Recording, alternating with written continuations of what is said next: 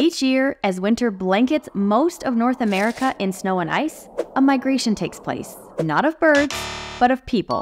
They're called snowbirds, and their destination? Phoenix, Arizona. Phoenix is known for its blistering summers. However, it goes through a metamorphosis and becomes a winter paradise, drawing hundreds of thousands of visitors, and some of those call Phoenix home during the winter. But why Phoenix? What is it about our desert city that attracts thousands of snowbirds every year? Let's start with the obvious, the weather. When much of the country is shivering, Phoenix basks in perfect temperatures. Most consider the perfect time to visit the Phoenix area is between November and April, when the temperatures are in the 60s, 70s, and 80s. This just so happens to be the time that is known as snowbird season. But who can blame them? Back home, it's all shovels, snow, and ice, and heating bills. But here, it's sunshine and shorts. Now, this is also one of the things that keeps those of us that live here year-round here, because we are all waiting for this perfect time of year when our weather is absolutely spectacular. But it's not all just about the number of sunny days. It's also about the drier desert air, the stunning sunsets, the evening walks, and the events. Phoenix comes alive in the winter with a plethora of events. From the vibrant First Friday art walks, to the Phoenix Open, to the Barrett-Jackson car auction, to the Arabian Horse Show, and don't forget baseball's spring training. There is something for everyone. We see a huge uptick in the number of people that are here during the winter months. It's like the whole city gets an energy boost.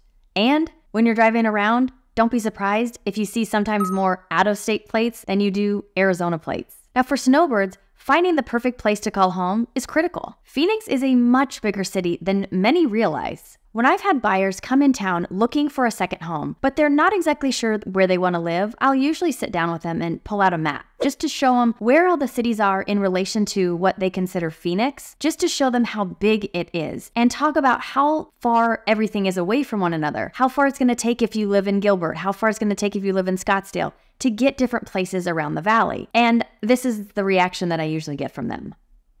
We did not realize that Phoenix was this big. And if they've got friends that live here already in a specific city, I'll usually ask them, like, do you want to be close to your friends when you move here? Because if they do, that's kind of dictate where we're going to look. Because in that map conversation, that's when I start talking about, okay, if your friends live at this dot and you live over here, it's going to take about 45 minutes to get to and from one another's homes. Now, if that's okay, great. If it's not, then we really need to dive in and really hone in on where it is that you want to live. Now, many of my clients that are coming looking for a second home, they probably already have a friend or two that has a home here. So they usually want to be close to those friends. So finding that place doesn't take as long of a period of time because we know they want to be somewhat close to their friends, and that's where we kind of hone in. Then other times I've had two different sets of friends come to me and say, we both want to buy homes in the Phoenix area. Can you help us? So again, we dive into the lifestyle and where do they want to be, and now we've got two people, but we're trying to find a home in some sort of the same location. And when it comes to second homes here in the valley, what's interesting is that there are parts of the valley that I can tell you a lot of people from a state live here. It's just a crazy phenomenon that's kind of happened. They kind of gravitate towards one another and they don't always know one another. But if you live in like Wisconsin or Minnesota, I can kind of tell you there's a lot of people from those states that live in these specific areas, and sometimes it's multiple across the valley. Now, that does not mean that you have to live there just because people from your home state live in that area. I just think it's kind of an interesting fact. The biggest thing that I need to understand so that I can better help people when they're looking for a second home is, what do you like to do when you're not at home? What do you like to do outside the home? What are your hobbies? Do you like to play golf? Do you like to play tennis? Do you like to hike? Do you like to play pickleball? Do you like to shop? Do you like art? Do you like restaurants? Maybe you like all of them, but I want to know everything so that I can really help you get in the best location for you. Now, once I know this and your budget, I can really help us hone in on the specific neighborhoods that we should look in for you. The good news is there are multiple different great locations all across the valley and a range of options, anywhere from condos to luxury private estates. Now, if I haven't said this yet, I want to make sure that I let you in on a little tip. When you hear people say the valley, that is them referring to everything in the Phoenix area. Now, besides the perfect weather here, accessibility is a very big factor. And thankfully, the Phoenix Sky Harbor International Airport offers multiple direct flights from a lot of different places, which makes it really easy to get in and out of the Phoenix area hassle-free. Now, I have had clients that are looking for a second home here in the Phoenix area, but this isn't the only place that they're looking. They're still trying to narrow down and figure out which city is the right city for them to buy a second home in. So oftentimes they're looking in maybe Palm Springs or the Palm Desert area. And some, while they come to Phoenix, think, well, maybe I should check out Tucson. When they start looking at what it's going to take for them to get in and out of those other places, they fall off the list pretty quickly because it is not easy. Now, if I have clients that are coming from the East Coast, the other place that they're usually comparing us to is Florida. But again, flights to get into the Phoenix area are really easy and direct.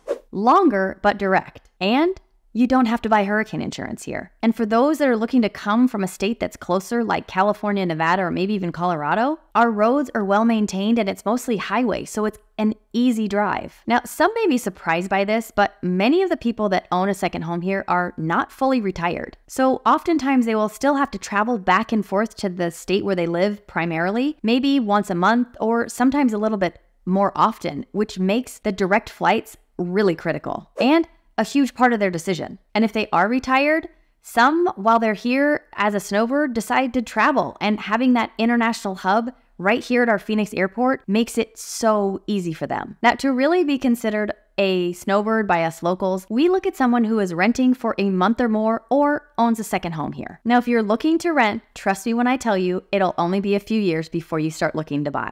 I have had multiple clients that have done that exact thing. They've rented maybe 2-3 years, usually tops, and then they call me and they say, okay, we're ready to buy a house here. An interesting fact about the whole snowbird phenomenon is that it's growing. But it's not just growing with retirees, it's growing with the younger age groups. In fact, in an article in Forbes, they said this winter, 34% of Americans are considering or making plans to snowbird to various parts of the world. They also said, traditionally reserved for retirees, snowbirding is becoming available to younger individuals and families thanks to remote work and flexible work environments. What I see for some younger people doing the whole snowbird thing is that they're deciding to rent a home where their parents maybe already own a second home, but they're coming and they're renting in that same location so that they can be with their family during that time. But they are usually only staying for maybe 2 weeks, a month if they can really stretch it, so that they can enjoy the area with their family. In fact, in that same Forbes article, they talked about the snowbirding season and the length of time that people are renting, and they're saying that the average is about 42 days. Now, for anyone looking to stay any length of time, healthcare is important. And the Phoenix area is home to many world-class facilities and clinics, making it an excellent destination for snowbirds who may require some special attention while they're here. In fact, many people who are snowbirds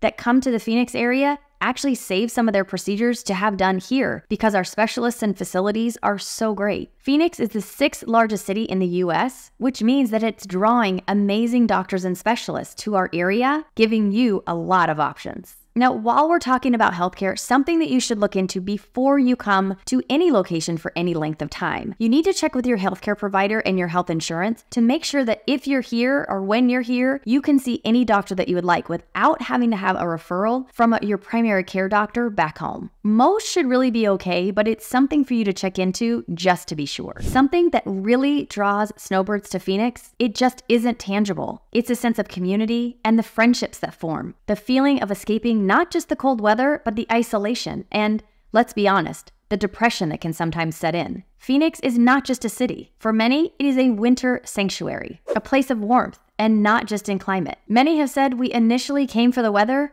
but we've stayed for the people. Now, if you'd like to learn more about some of the best and worst neighborhoods in the Phoenix area, make sure you look at this video. As always, I thank you for watching, and I'll see you next time.